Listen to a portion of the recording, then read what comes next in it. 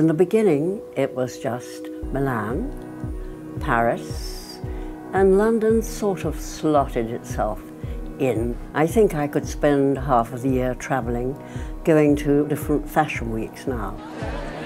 There's an appetite for fashion. As digital media has really opened up fashion to a global consumer, it's become part of the popular culture around the world.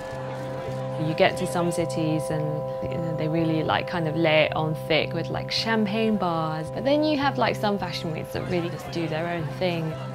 There's fashion weeks that I've attended in different parts of the world that for different reasons have found their own voice. I think it really comes down to knowing A, who your audience is, and B, what you can offer that's different or special.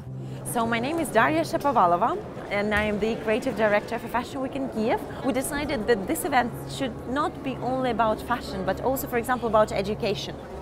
Fashion relies on new talent, on new blood, and we have a lot of young people who want to create. I think nobody quite knows how many fashion weeks there are around the world. They're now innumerable. It's impossible to have a schedule that will take in every single, fashion show in the world. And at the same time, it's sad to just limit it to the 4. There is a lot of other stuff in the world. I mean, I just think that you don't need to go to Paris to see African fashion. I think somebody coming out of a university in Berlin, for example, has the opportunity to be able to show their work.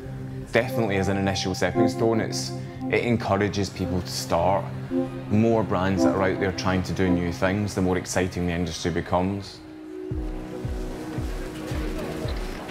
I'm even considering going to Lagos for their fashion week, just considering it.